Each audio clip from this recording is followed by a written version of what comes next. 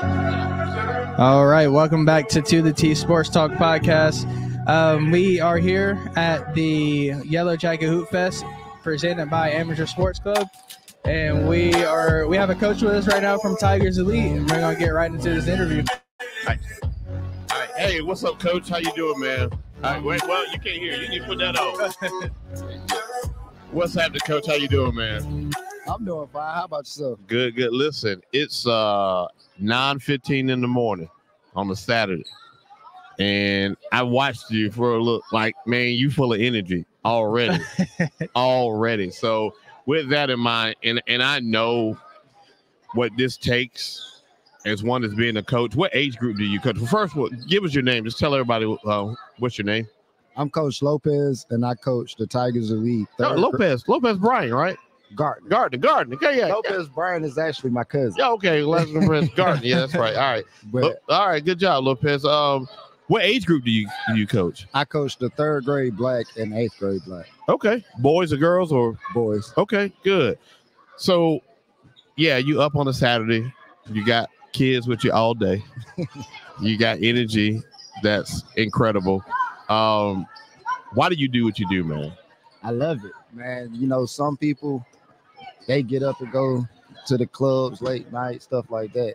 This is my club. Okay. You know, when I'm here, this is my happy place. So giving back, teaching kids, developing them in the game of basketball and also life, that makes me happy. So when you see me around here with a lot of energy and happy and stuff, that's because, like I said, this is my happy place. Yeah. It definitely shows. Like I said, I was telling CJ, it was like, so we're in a place today. Like last week, we were live, but we can't get live because of the internet signal here, and so we just wanted to even so it's like not say kill the time, but we just wanted to be able to talk to just different people, man. And I saw you, and the energy definitely was there, and I was like, man, I gotta talk to this coach.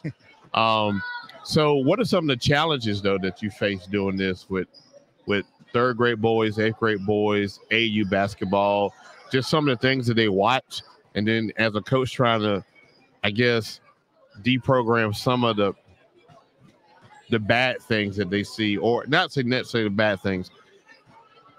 Some of the things that's not for skill. Everybody wants to shoot a 3. Yeah.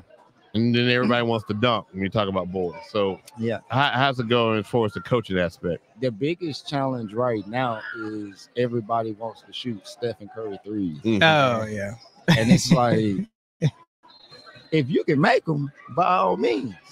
But that's not many people. So trying to teach 3rd graders what a good shot is and what a bad shot is. Yeah.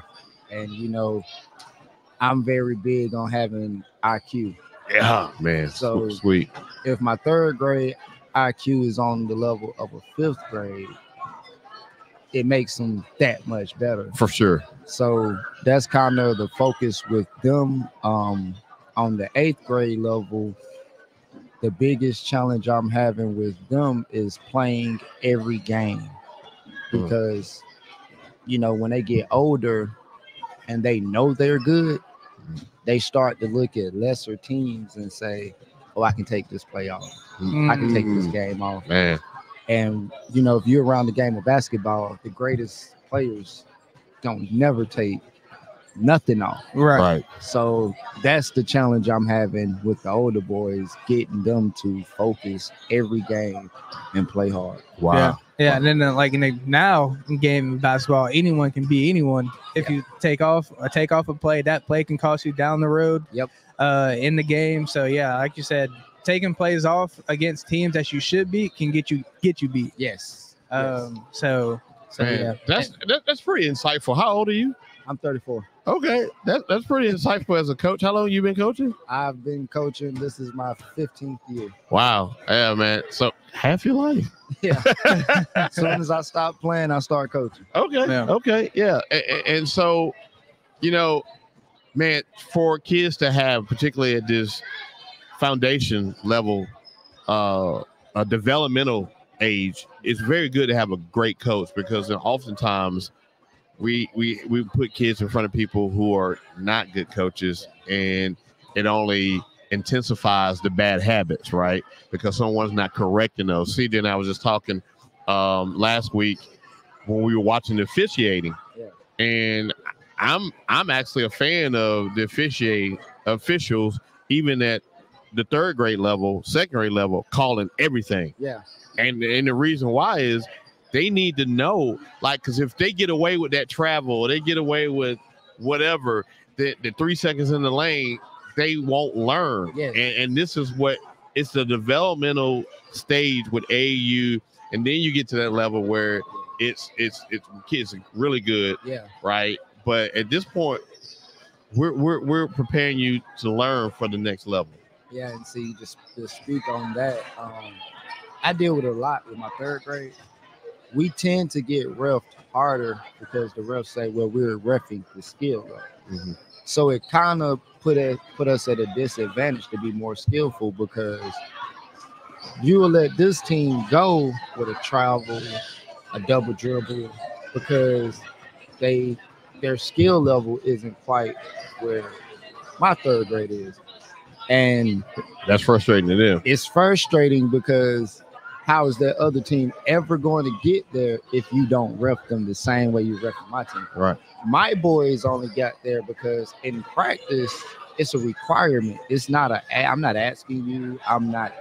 You're going to do it. Yeah. So it's like they have to do it. And they know in games, even if the ref let it go, when we get to practice, we're going to handle that. Yeah. So they're looking at me like, coach, he letting them do it.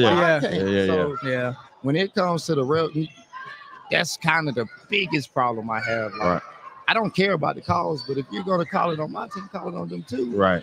Because we can help each other. Even though my team is more skillful, I want to help them get better, because if the whole upstate, we all got skillful teams, think about how many colleges and things of that nature comes back and look. Right. So now my boys can get seen because your team. Yeah. If that's the case, I love it. Right. You know, I won't. So I look at it like I want everybody to get good. Yeah. So now when they get like my 8th grade team, we wouldn't have to travel as much if there was a lot of competitive basketball in the upstate. Gotcha. That's a good point. That's a good point. That's a very good point. Right. Now I'm just being honest, it's only my 8th grade, 4 teams in the upstate that really gives us a problem. Mm-hmm. So we have to go to Atlanta, Charlotte, Fort Lauderdale, places like this to get them the exposure, because when you talk to these people who have the connections with the exposure, they say, well, the basketball is not good enough. And we can talk about, 4 to 6 organizations who's been around for a while, who've been producing, but a lot of the newer programs that are, developing like a PSA or, they get overlooked. Yeah. And it's like, no, we have good basketball in the upstate. It's just y'all aren't seeing it. And on top of that, at the smaller age groups, we aren't as gung-ho on doing everything the correct way. Listen, that's a good point. And I'm going to tell you, like, man, it's like, so guys, see there, we got like little snippets of podcasts right here. This is a podcast right here. Like, the development, the skills, and the travel and all that's involved to get the exposure. But that's why we do what we doing on this end.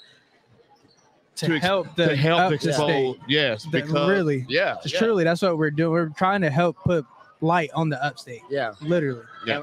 And people like us, we definitely appreciate it. Yeah. Because trying to get kids from the upstate exposure outside of the upstate is hard.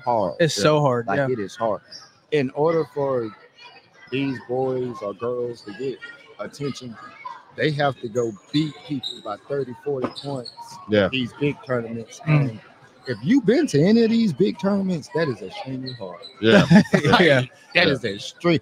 Even the so-called lesser teams are good. Yeah. So, it's like it's crazy hard to get these kids exposure out of this area, and I think it's getting better. We're going towards the right direction because of people like yourself, and things like that.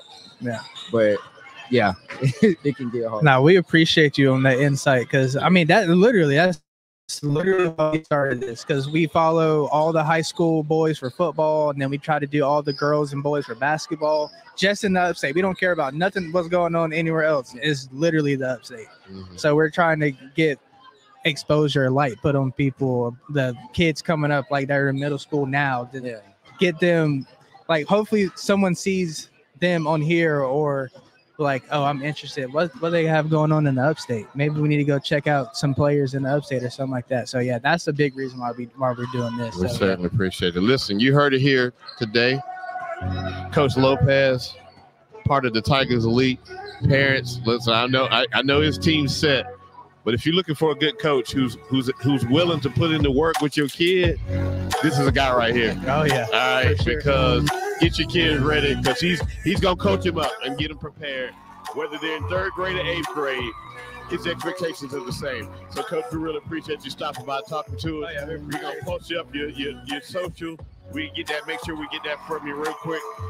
We'll write it down so we'll post this video so you can like, share, subscribe. Anybody that knows this man, share this out, because listen, he's doing some good things here in the upstate with some kids. So we appreciate you. Thank you for stopping by. Yes.